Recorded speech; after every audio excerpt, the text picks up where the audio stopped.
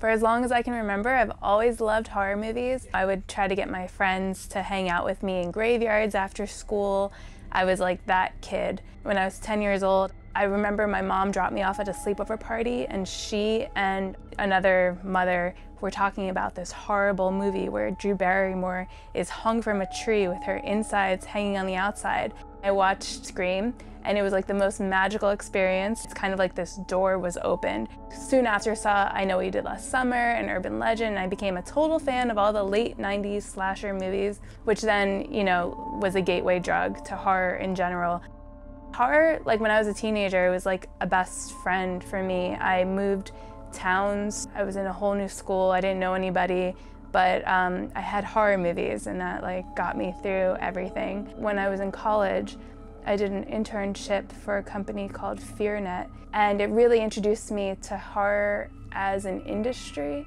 I was learning all about marketing for horror movies, but I really wanted to learn production. I saw a movie called The House of the Devil, and I discovered a company called Eye Pix. I became obsessed with glass eye movies. Habit is one of my favorite movies of all time. Eventually I moved to New York City. I was introduced to Larry Fessenden and Peter Polk soon after I started working for Glass Eye. Dreams come true. I will not take this! On Beneath, they gave me the credit of associate producer, which I was so excited about. I was really helping them mostly in the marketing, but one of my first days, I got to watch Beneath. I got to watch the cut. Not having any background in production at all, you know, to now be hanging out with the Larry Fessenden and watching the rough cut of his movie and him asking me for notes, it was like mind-blowing.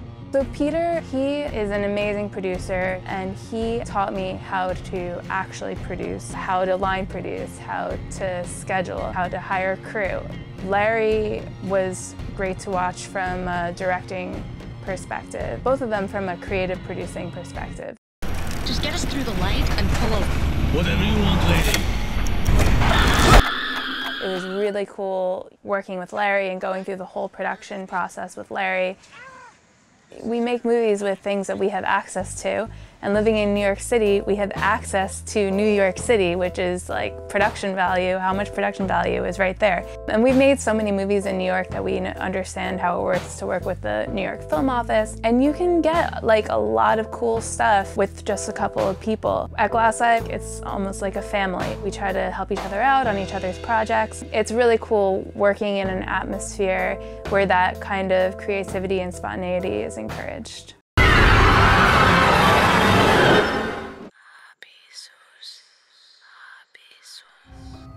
So Darling, we shot with a crew of like 9 people, and most of it takes place in this house, and we got this gorgeous brownstone in Harlem. And we shot it in like 9 days because we're at the house for 90% of the movie.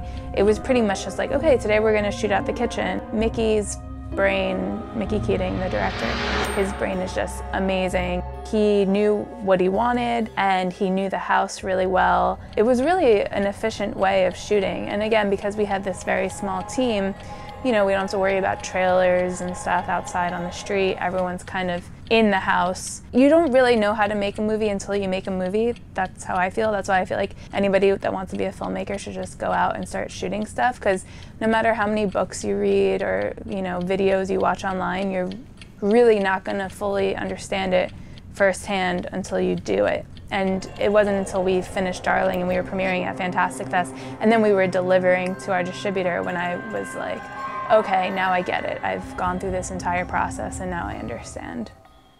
I don't think we've had one of your kind before. Olga didn't tell me what I have to do. What do I have to do? Nothing but what you're told. So Most Beautiful Island was in a similar vein to Habit, the kind of movie where the production is running all around New York City, getting shots. And similarly to Habit, we shot on Super 16. I really hit it off with Anna Asensio, the director, who's also the star of the movie, and this was very inspired by real things that happened to her. The first half of the movie is very much of the streets, and it has this kind of like 70s gritty vibe to it. And like I said, we're just running around the city. And the second half of the movie is all in one location. A lot of cast members. It's shot in a completely different style. When I produce a film, the goal is to understand the director's vision and then to do whatever needs to be done to execute that vision. And that includes everything from budget to making sure you have like crew members that gel with the vision. So after all the blood, sweat, and tears of making Most Beautiful Island, we got into South by Southwest, and the film won the Grand Jury Prize, which was absolutely amazing for a small movie like ours. Suddenly it got so much attention, and then we sold to Samuel Goldwyn. You're not being safe. You're just another fame-obsessed chump.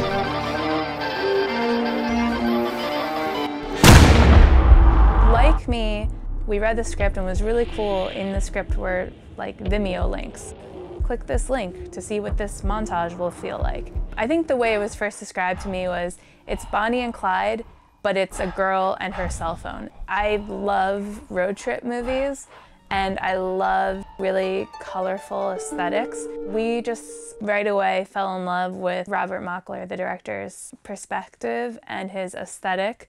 Originally, the concept was we would have a bigger budget for it, and when we did, it would take place in the desert. And then we didn't get that, and it was fine. Then you can either choose, are you gonna just not make the movie, or are you gonna make the movie but figure out how to do it for what you have? We adapted it for New York. We follow Kaya as she's traveling to all these like beach towns, which was actually way more poignant because after Hurricane Sandy, all of these beach towns had been like decimated. There was something really moving about visiting these places and showing them on screens. In the bigger version, it was like the idea was we're gonna build all these motels. And then you realize how wasteful that is, and you don't even have to do that if you just spend a little bit of time on Google. My producing partner, Jessalyn Abbott, she found these awesome themed motels. The Blood Room and the Ocean Room, that's the motel. And sadly, the motel is no longer around. Well, you might be the best thing that ever happened to me. When we were casting for Like Me, Rob and Jessalyn had recently watched Habit. They called me asking me, what if we cast Larry in the Marshall role? Larry is an amazing actor, and it's great that he gets killed in all these movies and it's fun, but I just love watching Larry on screen. The more Larry Fessenden we can see on screen, the better. So it was really cool and special having Larry play the role of Marshall. Larry brings so much nuance to the role that you just kind of fall in love with watching him in it.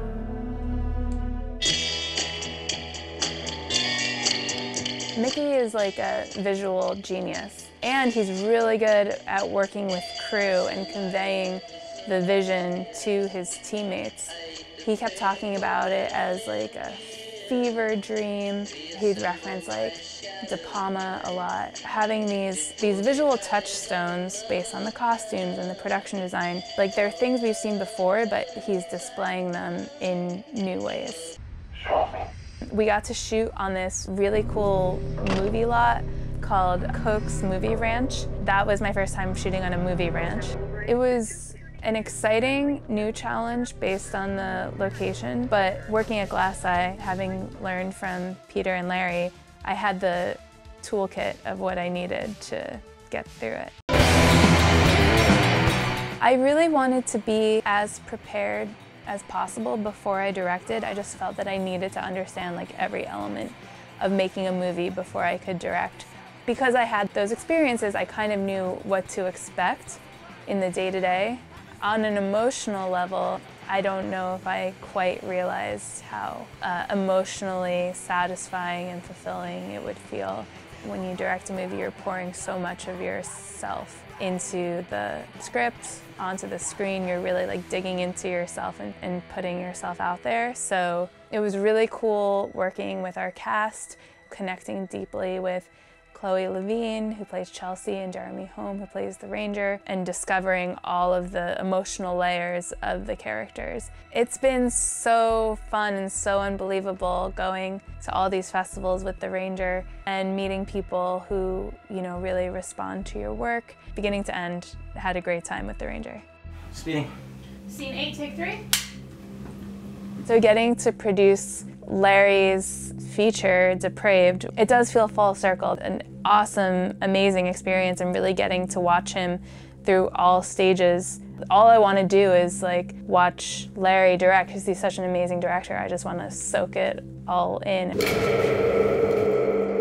I'm very excited about directing right now, but I think filmmaking is a collaborative effort, and I love supporting other filmmakers. I want to continue producing and direct. I want to do all of it because it's all so much fun.